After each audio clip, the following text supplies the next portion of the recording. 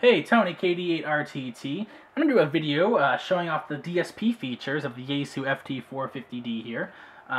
It's got some really cool things it can do that can make picking out a signal much easier. And I'm just going to go through what the features do and kind of how to apply them a little bit. I'm going to just kind of move through the bands to find signals to test it against, and we'll go through them all. There's the contour, notch, DNR, width, and shift, and they're all really ways to reject interference, and they make things a whole lot easier. So as you can see, I don't have the microphone connected because we're not going to use that. And right now I'm on 20 meters. I might jump around to 40 depending on what I need to find as we go. But yeah, that's the basic stuff. So we'll go ahead and start with the contour feature, which the contour feature basically will notch out or peak up a little part of the IF filter passband. So these features in the IF stage work a lot better than the audio stage, and that's one of the nice things about the DSP and these things that makes it a lot more useful. So this can help suppress or enhance a little part of the passband, and it's different. You can shift it around to figure out where in the passband, and of course how much you peak or how much you null it, and it can make things sound easier. As you'll see with like all of these DSP features, a lot of it's just trying it out. You got a signal, try the different DSP features on them and see how it sounds, and you'll kind of get a good feel for what they do. But we'll go ahead and show this one now. Okay, I got you that time in Louisiana. You're 5 Okay. in Arizona. Thank you. So to turn it on, you're going to hit DSP. That'll start you at contour. If you press it once, right now we're in the peak mode. So you'll notice this gives a little peak. And moving it will peak up a part of the passband. Yeah, well, it's a lake here. It's Lake Havasu City, but a big one too. I can see it out the window. As you can see, they actually made it a little bit easier in that part. Now if you press DSP again, it'll change how much it's peaked. So this peaks it up even more. As you can see, the little pyramid shape is larger. And if you move it, it kind of changes where. So that's pretty useful. Kind of selects a particular part of the passband, bumps it up, makes it more easier to pick out. If you hold the DSP select button, it'll switch it to the null part, where it kind of does the opposite. It nulls out a portion. So this is it off. This is the little null.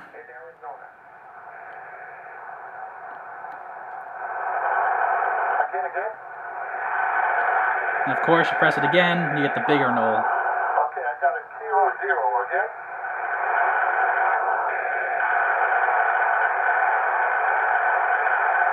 Kilo 0, kilo Lima. Is that a rocket? So there you can see how it kind of cuts that part out. And if there's interference nearby, that can really help. So that's basically the contour feature. If you press the button again, it'll deactivate it. If you press to cycle through these settings, just hit DSP again, and it goes on down to notch. So we'll go ahead to notch next. Okay, the notch feature is useful to cut out if there's a little heterodyning. You can cut that little part of the passband out to reject it basically, so it's not annoying in there. So I'm going to go through and see if I can find a place where this is really applicable. Okay, so I couldn't find an example of where to do this, so there's not a lot of people in the band that are close together, but we can kind of see how it affects the sound. So come up here.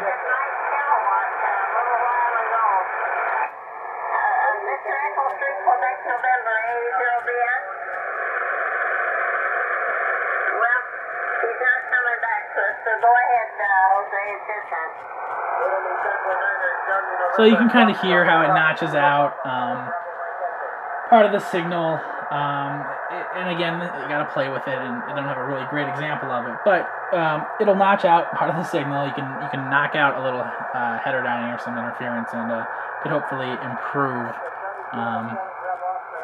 how things sound. Alright, so now we'll go on to DNR. Okay, DNR is a pretty cool feature. It's called digital noise reduction. That's what it stands for. And what it does is it reduces the background noise on the signal. And they say, of course, this is obviously much better for SSB, which, you know, makes sense, and that's what we'll be using it on. There's 11 different settings, I guess. This is how they put different, they say different noise reduction algorithms. That's kind of what you can scroll through. And you can see how well it works. So we'll go ahead and turn it up and play with it. You know, same thing. We scroll down to DNR, press the knob again to activate it.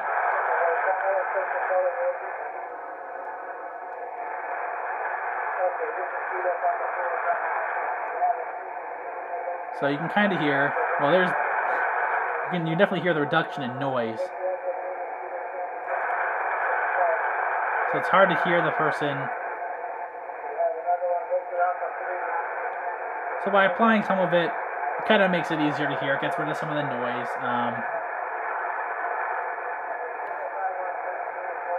And of course, if you put too much, it'll kind of just block out, almost, you know, it makes this weird kind of suppresses everything, and it's kind of useless. So it's going to depend on your signal, but there is a way to do too much.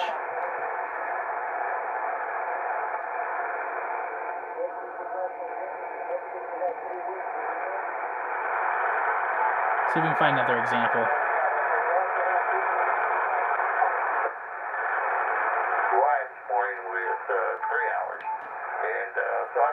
So here we go. Here's a good signal.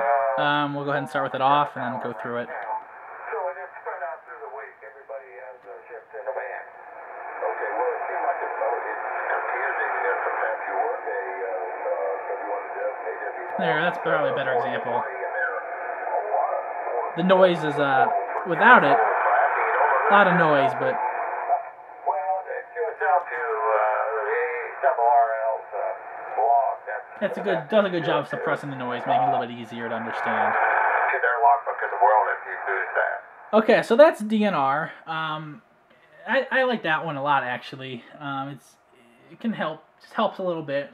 The noise can be a little annoying and loud, and that kind of make it easier if it's quiet in the noise. So definitely, just like the others, one to play with, experiment with, see what you get. So now we're going on to width. So the width actually adjusts how wide the IF passband is.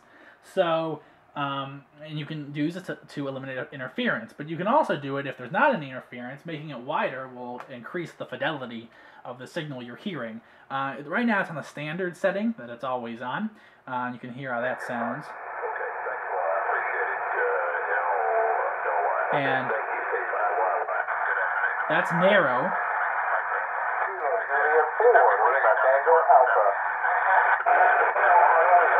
You can make it wider also. See if this guy comes back up here.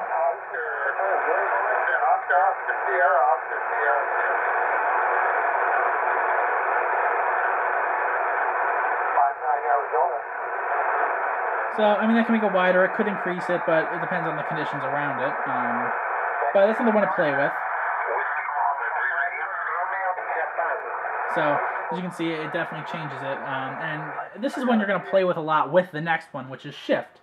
So, again, the width changes the width of the passband, and shift slightly shifts the passband within the...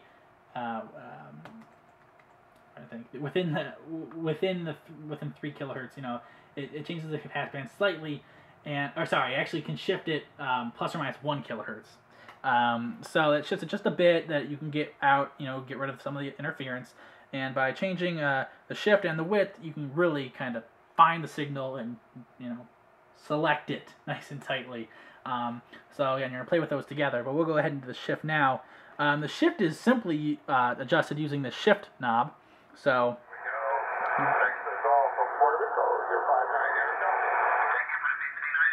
I mean, you can really hear how it shifts. And it's like it's shifting slightly off frequency. So that's that. If you play with the width at the same time,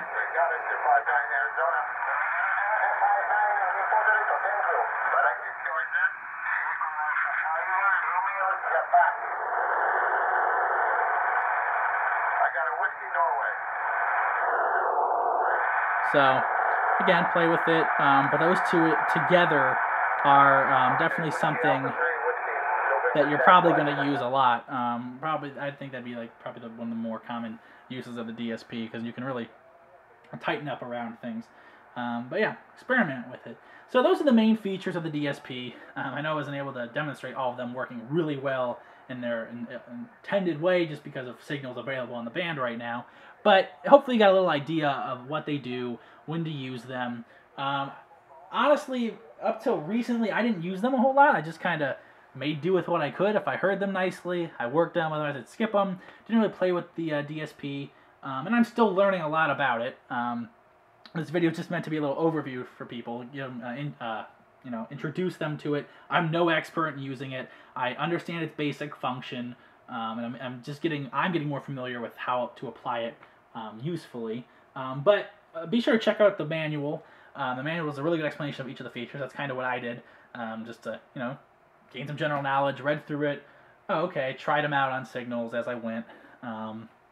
And you'll see they can be pretty powerful depending on the circumstances of what you're using them. But it's definitely a feature not to just leave. I think it's one of the high points of this radio. A lot of radios now have the IF DSP, so even if you're not using this radio, it's applicable to learn about them, and hopefully they can help you out. So that's really about it. Let me know if you have any questions, comments, suggestions. Like I said, I'm not an expert on this at all, so I'm sure there'll be people who can comment and give places where I might have screwed something up, or better suggestions about using it. But I just wanted this to be an intro, get a little more comfortable, and start experimenting. That's really the key to this. If you just play around with it, you'll learn how to use them. You'll learn what works when, and there's no harm in that. You can just sit here for a couple hours listening to things, playing with it, and that's, I think, really the way to do it. So again, thanks for watching, guys. Please remember to subscribe. This is one of the videos in the series I'm doing about the 450D. I've done one that's basically like a general overview through different feature points, and this is probably one of the more major features. But I've done other little operation tips and such. So check those out, and we'll see you later. 73.